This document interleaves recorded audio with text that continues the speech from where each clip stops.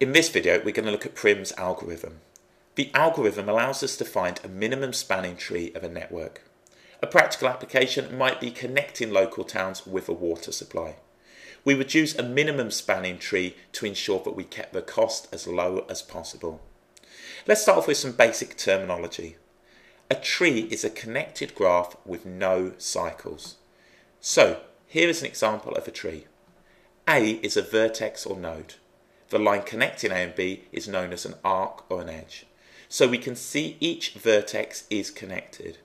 If we had vertex or node H out here and it wasn't connected, then this wouldn't be a tree. This is not a tree as we've got a cycle. So CEG, FC is a cycle, therefore this is not a tree. A spanning tree is a subgraph which includes all the vertices of the original graph. So let's say this is called graph G. If we had now a spanning tree, it would include all of the vertices here. In general, if we have n vertices in G, we will have n-1 edges in our spanning tree. So let's look at an example of a spanning tree. We could go from B to A, we could go from A to C, we could go from A to H, we could go from H to D, we could go from H to G, we could go from G to F, and we could go from F to E. As we can see from these are not unique. Minimum spanning trees don't have to be unique, and as we can see, these spanning trees themselves certainly don't. So if I went from B to A, I could go now from B to C. I certainly couldn't go from C to A, as that would create a cycle. Therefore, that would not be a tree. So I could go up to D, I could go from D to H, I could go from D to E, I could go now from H to F, and I could go either from F to G, or I could go from G to H. So as we can see, these spanning trees are not unique, and the minimum spanning tree is not necessarily unique. What we're now going to do is look at applying Prim's algorithm. In the question it says, use Prim's algorithm, start in A, to find 4 distinct minimum connectors for the network below. In each case, draw your spanning tree and make your order of arc selection clear. So straight away we can see there are 4 distinct minimum connectors that we can get from this particular network. And that goes back to the idea that minimum spanning trees are not necessarily unique. Now, we're being told to start at A. What we're going to do is look at the 3 key points of the algorithm and applying Prim's, and then carry that out. The first one says that we can start at any node or vertex. We're told here that we need to start at A, but in general, if you're not, you can start anywhere. So the first part of Prim's algorithm is we can start anywhere. The next part, we select the edge or arc of least weight. So we're going to start at A. What we want to do now is connect either A to B or A to C. Quite clearly, the lowest weight now is this arc here of 4 units.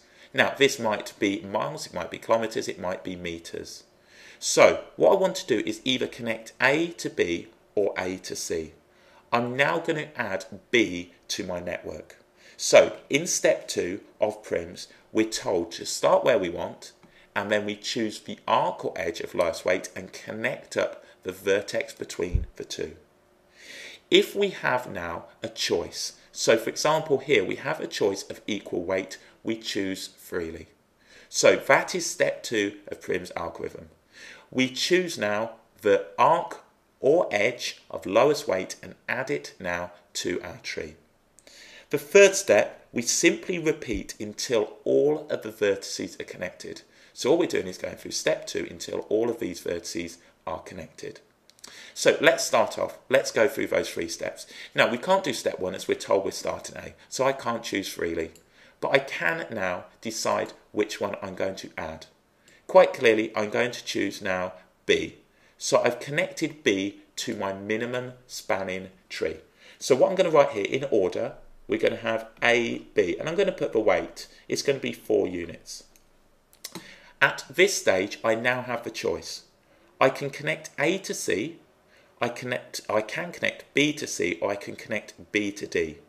As we can see from here, the lowest weight is going to be B to C, Therefore, now I'm going to connect those two and add now the vertex C to my minimum spanning tree. So what I've done, and I'm doing this in order, and you might want to put 1, you might want to put 2 to show that you're doing this in order. We've got BC and its weight is 8 units. Quite clearly now on my next choice, I'm not going to choose A to C. Both A and C are in my minimum spanning tree, and with Prims, we're not going to create a cycle, as that wouldn't be a tree, and we wouldn't want to do it anyway, as they're already connected. So let's look at my choices. B to D, 21. I can do C to D, 10, or I can do C to E, which is 11. I'm going to choose the arc of lowest weight, and that is going to be C to D. So I'm now connecting D to my minimum spanning tree. So for example, these might be villages and I'm connecting cables to them and I'm wanting to keep the cost as low as possible. So this might be a network of towns or villages and this is an electricity supply. So my third choice now is going to be D. So we go C to D and that's going to be 10 units. We might want to call them kilometres, we're not told, but that's just for weight. Okay, at this stage I've now got some choices. I could go C to E, I could go D to E, I could go D to F, or I could go from D to J. D to E is 9 units, that is of lowest weight, therefore I'm going to connect D to E. So my fourth choice, and I'm writing this here, fourth choice is going to be D to E, and we're going to end up now with 9. Now this necessarily won't be in order of the lowest first, it's just the lowest option that we've got. So let's go ahead and choose the next one. Quite clearly I'm not going to do C to E as both of these now are in the minimum spanning tree. I've got a choice, D to J. I've got a feeling that's going to be hanging around sometime. I can go from D to F, which is 10, E to G, which is 16. From here we're going to choose now D to F. So let's do D to F. D to F has a weight of 10 units. So that now is number 5 and we've got D to F. So D to F is going to be 10 units. Okay, we're now here. We could choose D to J, I could choose F to I, F to G, or E to G. Now, in the wording of the question, it tells me I'm to find 4 distinct minimum connectors. The minimum connector is simply now the minimum spanning tree. This goes back to the second part of Prim's algorithm. In the second part it says if I have a choice of equal weight I can choose freely, and that's what I'm going to do right here. So I've got a choice of Fi or Fg. I'm going to choose Fg. Okay, so I'm now going to connect Fg. So let's just do that. Let's pick that up and connect that. Let's make it look a little neater. I'm now going to add Fg. So that arc Fg is added. So let's put that on. And Fg is going to be 8 units. Now, at this stage, I'm faced with yet another decision. DJ, Fi, I could go GH. Again, we don't want D to J as it's quite clearly a lot larger, or the weight is far more than the others. I could go to Fi from F to I, or I could go from G to H. I can choose freely as both of these have a weight of 8 units. This time I'm going to do Fi, and as you can now see, the minimum spanning tree for this particular network is not unique. So let's put 7, and we're going to put Fi, and that's going to be 8, and that'll be 8 units. Okay, let's go again. D to J, I to J, I to K, we could go G to H, or we could go from I to H. Now, again, I've got a choice. So what I'm going to do this time is G to H. So as you can see, I'm only going to do one of these. I'll let you do the other 3. But we can see that we've got so many options at certain points that we're going to essentially find at least 4 of these. Okay, so let's put up 8, and then we're going to have G to H, which is going to be 8. Okay, choices again. My choices now are D to J, I can go I to J, I can go I to K. I cannot do I to H as that will create a cycle. I could do H to L. H to L is 6, lowest weight, going to add that. So H to L. So let's do that.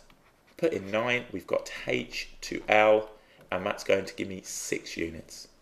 So let's see what I can do from here. Again, I think it's quite clear which we're going to choose. D to J, I to J, I to K, or we could go from L to K. Again, we're not going to do I to H as we create a cycle, and therefore we're going to choose L to K.